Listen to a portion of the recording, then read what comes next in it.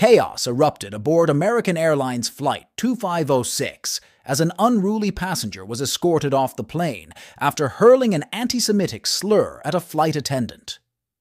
The incident, which occurred before takeoff from Tampa International Airport, was captured on video and shared widely on social media.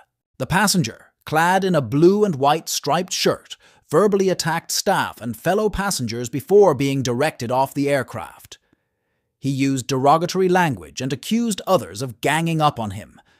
In one disturbing moment, he referred to a flight attendant with an anti-Semitic slur. Amid escalating tensions, the disruptive passenger confronted another traveler in the aisle, accusing him of touching him.